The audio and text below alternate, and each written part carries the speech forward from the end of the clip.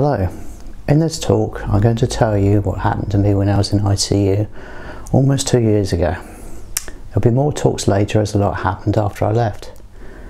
I found this talk difficult to write. I've told people about my stay in ICU before, but I'm going to tell you about things that I haven't told anyone. So writing this script for this video has been rather emotional for me. ICU at the time didn't keep diaries, but luckily my mum does. So the following is a combination of my memories, my mum's diaries and things my friends have told me. I hope it's in the right order. Before I became ill, I was generally fit and well. There was always something going on in my life, but now looking back on things, there was nothing that serious. I'd only been in hospital once, and that was when I was 8 years old. I stayed in hospital for a little while, which I don't remember much about. Then I had a small day case operation. I work in IT, which means that friends, family ask me techie things like how to fix their iPad, how to email, how to order shopping, basically free IT support. But I enjoy doing that. I guess they think I earn lots of money, but that's not really the case. In the office where I work, we were just going through a major refurbishment. My boss was forming a new sub-team of people to work on small projects. The weekend before I was ill was early November, so I went into a town near where I live to watch the fireworks with a friend. There must have been hundreds of people there, as I remember pushing through crowds in the streets. The next day, Sunday, I was working at my parents' house helping my dad build a fence. It was getting near the end of the day when I started to get a migraine, which isn't really that unusual for me. I felt tired, slightly muzzy, and I think I was getting a little bit frustrated, so I stopped the work and went home. I think the working week was fairly usual, as I don't remember anything special. Although I know I was a bit stressed about work at the time and there was a lot going on. My colleagues later said they thought I had a cold, seemed to have a cold, and on Thursday I left early as I felt a bit rough. Recently I've had some memories of going to bed wearing my thick dressing gown and shivering and feeling not quite right. I know this definitely happened at some recent time, but I'm not sure if it was that point just before I was ill. On Friday, I texted my line manager to say I wouldn't be in. I did say I phoned the office later, but I never did. So the next thing I remember was early Saturday morning, 7th of November 2015, I was sitting on the floor by my toilet. I thought I was going to be sick, and I know I felt like I didn't get much sleep the night before. It felt a bit like a bad hangover, but I hadn't been drinking. I had quite a bad pain in my stomach. I think I waited for a bit because it was quite early, so I waited till it was about 7 or 8 in the morning. And then I texted a friend who lives about 20 minutes drive away and asked her advice and if she should come over. She later told me that by what I said on the phone, she thought I had gastroenteritis. So the front door was locked, so I crawled to the front door and unlocked it. Then I must have felt even more ill because then I decided to phone 999. Something in my head told me to ring the ambulance, and I think that saved my life. I live on my own, and it was the weekend. I booked the next week off work because I had the plumbing coming around. So I thought that if something happened to me, I wouldn't have been discovered for a few days. I don't remember what I said on the phone, just that very soon after, the ambulance, a paramedic and my friend all arrived about the same time. I was carried on a chair into the back of the ambulance. I remember thinking this would be my first ambulance ride. I could only blink one eye at a time, a bit like this, and that felt very odd. I think I told my friend not to worry my parents as I thought I would be home by the evening. And when the ambulance set off, I realised it wasn't that comfortable and I wanted to be in hospital quickly. Then I was in A&E. I don't remember much about what happened there, but my friend was with me. She later told me what happened. I said I was worried about my arms and legs and to tell my parents that I love them very much. I think I must have realised that something was very wrong, but my mind had blocked all of that out. I was seriously ill. I was taken up to ICU and put on a ventilator very quickly. My parents soon arrived and were told by the doctor that he didn't think I would survive the weekend. On Sunday the 8th of November, the next day, the doctors identified the bug as meningococcal septicaemia. This is bacterial meningitis. The infection crosses over to the blood and causes blood poisoning.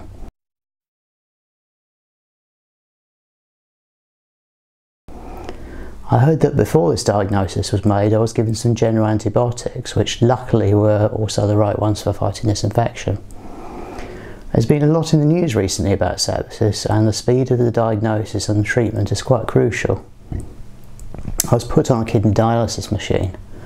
2 days later I was shown a slight improvement. I had blisters on my arms and legs, which were burst and were weeping, but my consultant was more optimistic. Meanwhile, I was feeling relaxed and peaceful. The Prince of Saudi Arabia had contacted my boss, who'd formed that special team of people to work on special projects. His father, King Salman, had died recently. Now he was running the country and invited me there to track down a terrorist. He needed someone from outside the country, unknown to the terrorists, to find him. I arrived in Saudi Arabia and spent a few months blending in. I grew a beard, I wore the local clothes, my skin got tanned, and I changed my name. I remember trying to pronounce my name and learning a little Arabic. Eventually I tracked down the terrorist and captured him single-handed. I was a hero, but I was shot 3 times in the chest. The doctors in the hospital kept looking at my chest. I had some kind of infection, I see them from the bullets, and they were trying to tell what it was. There was a group of special scientists who found a cure and they gave it to me. I asked the nurses how I got to the hospital, and as I was on my own when I was shot. They asked me if I knew where I was. I knew it was in the capital of Saudi, but I couldn't remember the name. The hospital looked lovely. The prince had paid for me to go into a private hospital. I had marble columns and floors. The nurses were amazing. I kept saying that the nurses back home didn't do as much as the nurses did here. I think I mentioned something about nurses' pay, which is always a sensitive subject back in England. I got better. The prince wanted to see me, but then something happened and I got worse and I had to go back into hospital again. I think they thought I was going to die, so there was some talk about sending someone else to see the prince instead. I did get better enough to go home. The prince arranged for me to fly on his super-fast jet, and then I was in a hospital side room at the airport waiting to see him. Armed guards were in the room with me. Security was very high due to the threats from the terrorist sympathisers. There was a machine gun mounted on the outside of the building, and it blew up a car on the street below because it had terrorists inside it. I moved in the bed and they almost shot me, but my friend said I was a hero to the policeman to stop him. I remember the policeman saying quite loudly in my ear, "I won't hurt you, bud." I was on my way home, but then I got lost in a storm. I was found on a hill beside a seaside town near me, and then I finally woke up. Those dreams and several others were very vivid and seemed to be real life to me. I still remember almost every detail, even now, almost 2 years later. Some dreams were quite nice, so I was quite upset they weren't real, like meeting our royal family and going to university for a year and getting a good qualification. I'm not really sure what I said to the nurses around me, but they still looked after me. After I later left ICU, I wrote down my dreams and memories so I could understand what happened to me. I've since found out there were some real things mixed into my dreams. When the doctors were looking at the bullet wounds on my chest and a rash, they were probably looking at the meningitis rash. The King of Saudi Arabia in fact died in January 2015, 11 months before I was ill. I've only recently found this out. So how did I know that at the time? In a later talk I'll be discussing how patients hear things going on around them while they're in and out of consciousness, and combined with the drugs this can lead to some amazing dreams. I was so high on drugs I didn't know where I was. Dreams were so realistic that sometimes they rewind and start again. So back to real life. Quite early on I knew I wanted to go home, but something was stopping me. I didn't know what. 1 week after admission I was off the ventilator and trying to talk. I said, "Mum, how long have you been here? What is it?" They spoke to me a lot and I was nodding and looking at them both very sleepy. A few days later I had a CT scan which showed no cause for concern. I guess they thought I was a bit nuts as I thought I was in Saudi Arabia. I had dreamy memories of seeing a corridor, maybe even of the machine. I had a blood transfusion as my cell counts were low. I remember thinking I had 4 bags of blood, but I doubt it was that many. As I mentioned earlier, I booked a week off work, so my employer was not aware of what had happened. So soon after the date I should have gone back to work, my mum contacted Matt, my boss, and explained everything to him. He was so very supportive and had a lot of things for my mum. Meanwhile, exciting developments, my stomach was making noises. Apparently the nurses had trouble waking it up. I had a bowel movement in the night. I seem to remember a nightmare dream involving that. I was talking a little, I was difficult to understand. The physios had got hold of me and hoped to have me sitting in a chair the next day. 2 weeks after admission, I think I said something about being bored, so the nurses wheeled in a DVD player. They had some slightly old titles to watch, but I settled on a film called Alexander, which is about Alexander the Great. And I'd seen that before. I think they played the video 3 or 4 times because I kept falling asleep. But I remember one time they paused it to do something to me, and they happened to stop it at the only raunchy spot in the film. I started to have issues with my chest and throat. The nurses had to give me suction using a tube put down my throat. That was a very unpleasant experience. I remember a particular nurse being in a dream I had. She was working in a pub with me and I was ill, so she had to do the suction on me. She was telling me off because I wasn't coughing at the right time. Much later I went back to ICU and I actually met her. I asked her if any of this really happened. She couldn't remember it, but she said I was very delirious at the time. Sometimes doctors and nurses give you too much information. Sometimes you just don't understand what is happening and what to do. The next thing that happened has given me scary flashbacks for a long time. The nurses were putting a special plastic hood over my head to help me to breathe. I thought I was going to suffocate in a greasy and smelly bag. I vividly remember my parents being there and I kept saying, "Help, call the police, call 999. My parents have since told me how upsetting this was to watch, and the nurses said it was quite normal. Overnight, my mum and dad were contacted by the hospital. I was having problems with breathing and secretions, so the doctors had decided to put me back on the ventilator and under sedation. This might tie in with my dreams of getting better and then getting worse. When my parents visited me the next day, I was sleeping soundly. In one of my dreams, I was walking on a red hot metal walkway. I could feel the soles of my feet burning. When I was awake, the doctors would pile into the room. There were quite a lot of them. One would sit down at a computer just to my right and type away. I could hear them discussing something. At one point, a doctor introduced himself and he said I might remember him from before. I thought it was familiar and I said, "Yeah, you're in a dream I had." The doctors asked me to wiggle my toes. I tried and then they said okay. And I remember thinking at the time, hang on a minute, give me another try. At some point before this, my blood pressure had crashed. I was given a drug called noradrenaline to help raise my blood pressure. This constricts the blood vessels, and combined with all the other drugs I was on, my body's reaction was to take the blood from my extremities. My feet did have some colour, but the toes were very black, and friends and family were starting to get worried about my feet. I was given a tracheotomy to help with my breathing.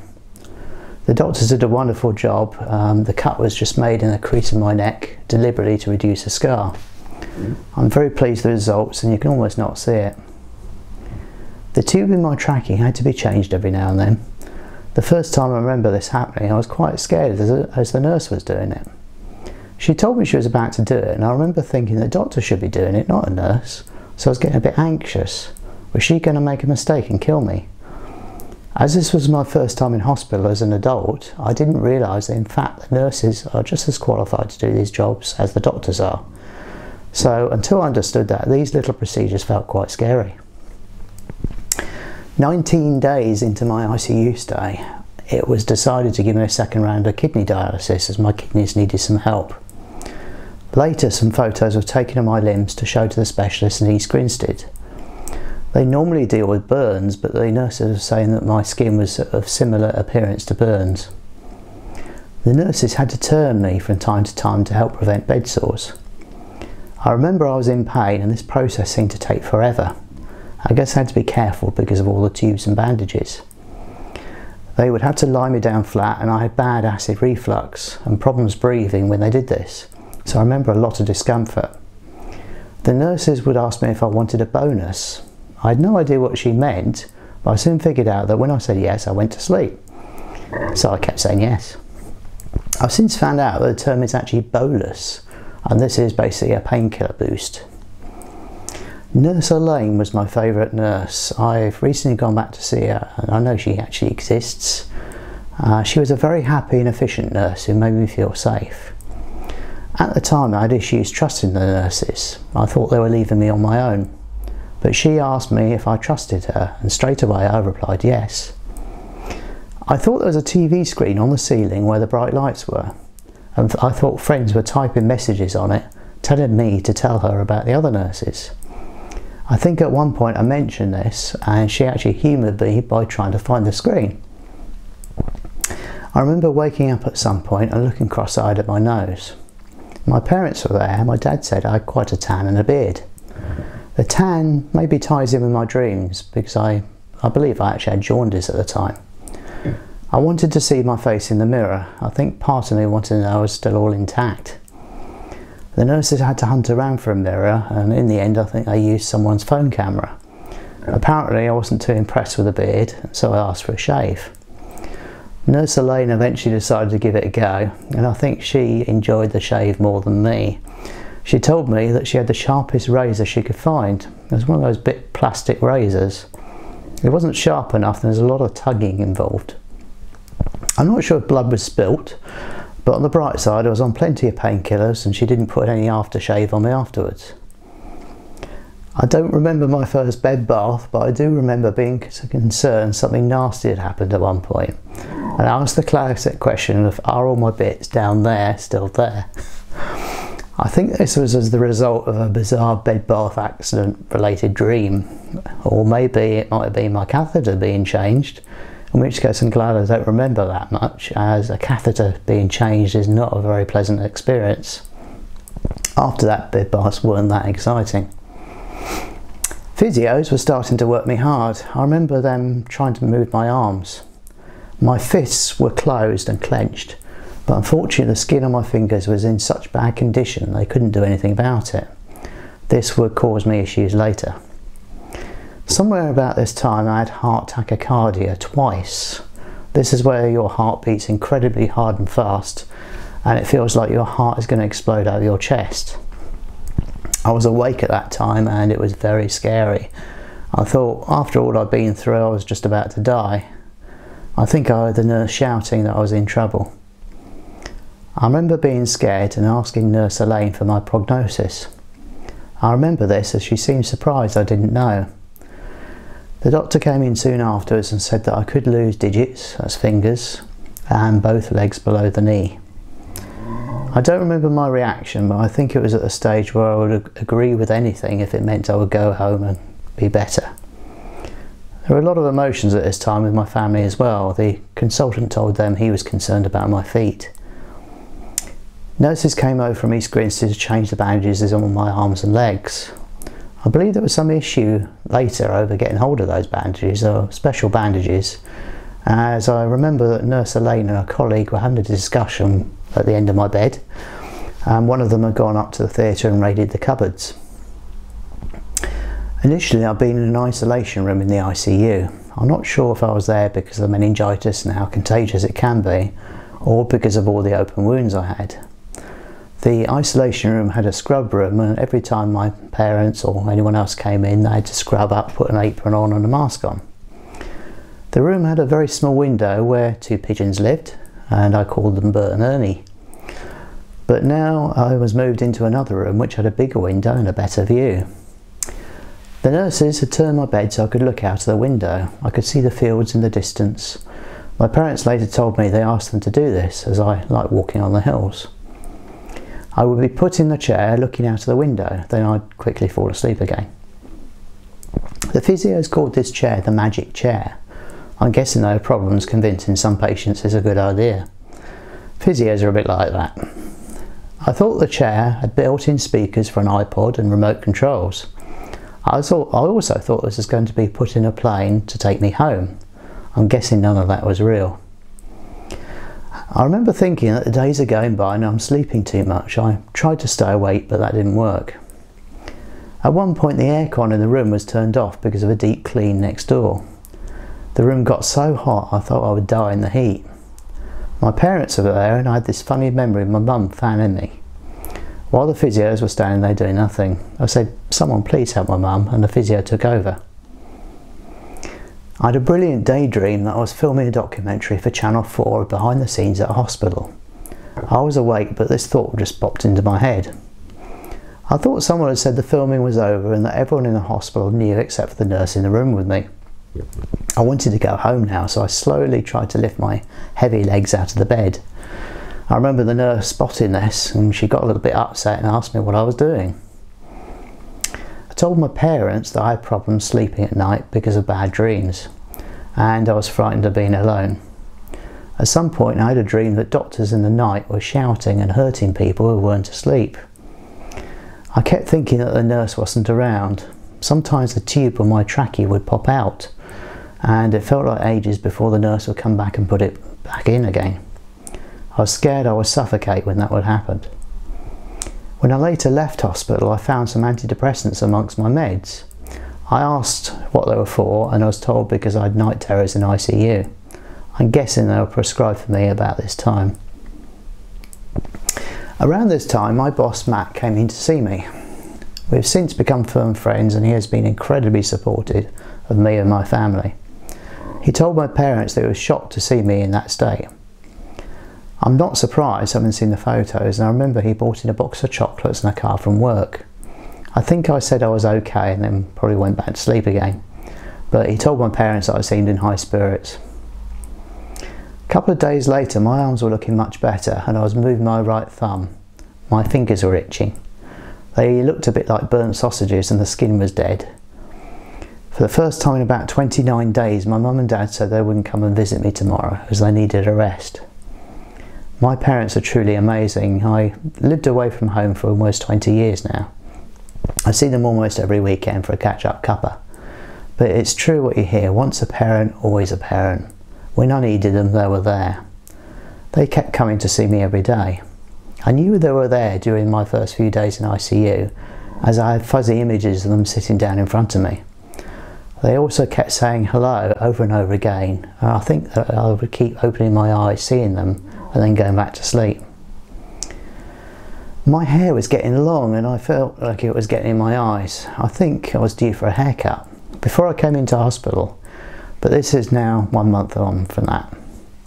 Unfortunately, there isn't a barber service in hospital as most patients don't stay for as long as I did, so one of the nurses kindly gave me a haircut. I'll always remember that nurse. Several months on I went back to the ICU and met her. I recognised her straight away. I'd held back my emotions until that point, but then I said, "You cut my hair," and I started to cry.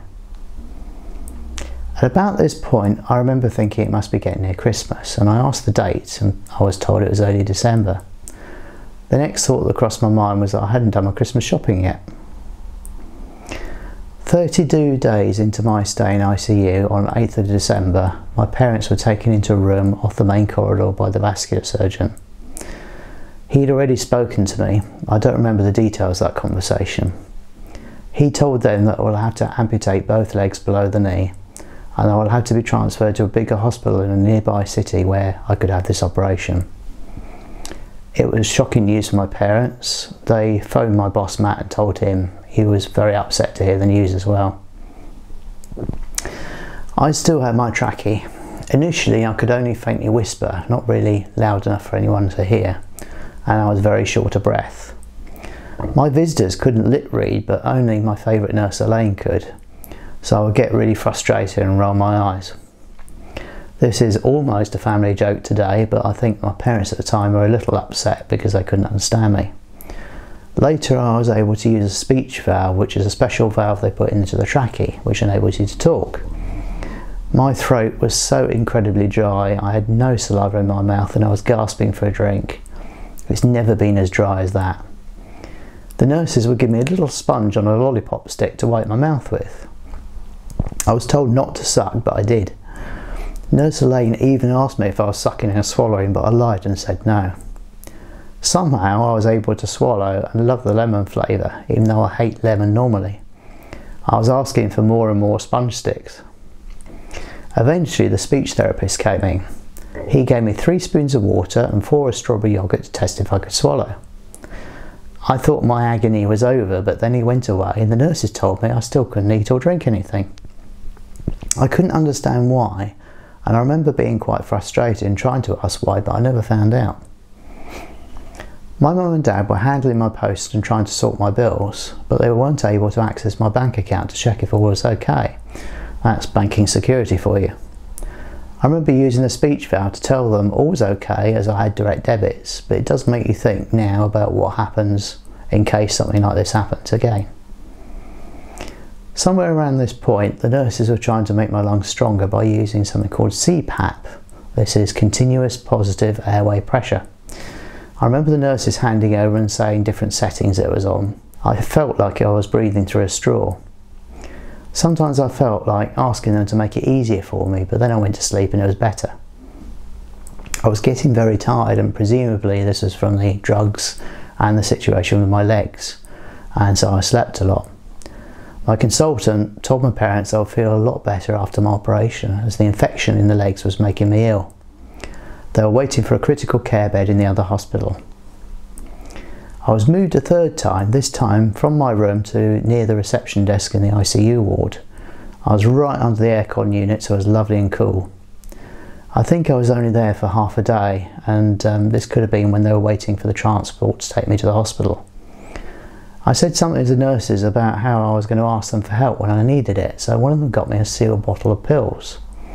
I could just move my arms enough to rattle the bottle, but I also realised I could make a clicking noise with my mouth, a bit like people do when they're talking to horses, and that's how I got attention when I needed it. 38 days after I was admitted to the hospital, I was transferred by ambulance. The journey to the other hospital usually takes only about 30 minutes by the car, but I went in an ambulance with the sirens going as I was still on a ventilator. I'm not sure if I'm confused, but I think someone in the ambulance was bagging me because the ventilator wasn't working. As soon as I got there, I was wheeled into the ICU. I remember there was a young girl in the bed opposite me with her family there. They were watching me, so I felt a little subconscious. I closed my eyes and then they were gone. I remember at some stage, I think this might have been quite soon after I arrived, that the nurses had trouble finding a vein for a central line. This led to one of those points where the patient is given too much information. They wanted to give me a subclavicle central line. I remember this phrase to this day. The doctors told me to turn my head and keep very still. He mentioned something about being very close to my heart. Thank you. I felt or heard a crunch and then it was done. A day after arriving, I was taken into surgery for my first operation. This was a debridement to remove the dead skin on my hands and legs to see what could be saved. Occasionally, I would feel like I couldn't breathe and I thought I was about to suffocate. I think I was starting to fight the ventilator. I was wheeled into the anaesthetist room. This is the room you go into before theatre. And suddenly I felt like I couldn't breathe. The anaesthetist realised I was having a problem and asked what was wrong, and I managed to mouth that I couldn't breathe, but I felt like I was just about to pass out. Calmly, she said she'd do something to help me. She reached under the table, turned something, and then I was asleep. I think it might have been laughing gas. About a year later, I met the same anaesthetist, and I mentioned this to her and thanked her. It was odd I recognised her, as first time I met her, I could only see her eyes above the mask. She checked my notes, realised I had in fact met her, and we had a bit of a laugh about what happened. When I was a child, I was in hospital for an operation. I remember at the time dreaming during the operation and then waking up and feeling sick. However, the operations I've had since have been different. I would go to sleep without knowing it and then wake up in recovery very quickly after, like nothing had happened. I was wheeled back to the ward. Initially, my parents were told they could save both of my legs, but then they later heard that the right leg would need to be amputated below the knee. The speech therapist came to see me. I think I remember talking, or her talking, about deflating the balloon cuff on my trachea. So this must have been just before they took the trachea out. She gave me a bourbon, which is my favourite biscuit, some water, some squash and some yoghurt. She watched me chew and put a hand on my throat to check I was swallowing. At last my dry mouth was better. I think I fell in love with her. Over the next few days I had various tubes taken out so I wasn't so dependent. I came up with the phrase ninja nurse because at night time nurses would sneak around with torches. I would then wake up the next morning and realise that a tube was missing. The ninjas are whipped it out in the night. I'm not entirely sure that's what happened, but that's what I remember. They did try taking my catheter out. This is something called TWOC, trial without catheter. I'm not sure quite what they expected me to do without a catheter, as I couldn't sit up in bed or move around in bed or move my arms. So after a few hours of me lying there without my catheter, they brought around the bladder scanner. That's used to tell if I'm going to give birth to any wee. I think they realised I was getting a bit full and going nowhere, so the tube was put back in. This is the first time I remember this experience, and I think it hurts more coming out than going in, but it's definitely not pleasant. I had problems working out if it was daytime or night time. I remember once waking up and asking the time, and I think they said it was 9 o'clock, but I didn't know if it was day or night. I got a bit confused, wondering if I should try to stay awake or go to sleep. That's because in the last hospital there was a clock in front of me and a window beside me, but here the window was behind me and there was no clock. I still had a lot of dead skin on my fingers, and the dead skin was rubbing against patches of new skin and feeling really rough. I remember waking up some mornings with my fists clenched hard together and scratchy fingers feeling heavy and like rock. I panicked for a few seconds when I woke up, wondering what was wrong with my fingers, until I remembered. I had an oxygen tube just under my nose. This would help make my nose incredibly dry and it would get blocked. I asked the nurses to help me blow my nose, and it's actually incredibly difficult to blow your nose with someone else holding the tissue. You should try it sometime. There was a bit of weaning off this as my oxygen saturation was quite low, but eventually I was glad to be off the oxygen. On the 19th of December, the ninja nurses had removed my trachea and the feeding tubes were out.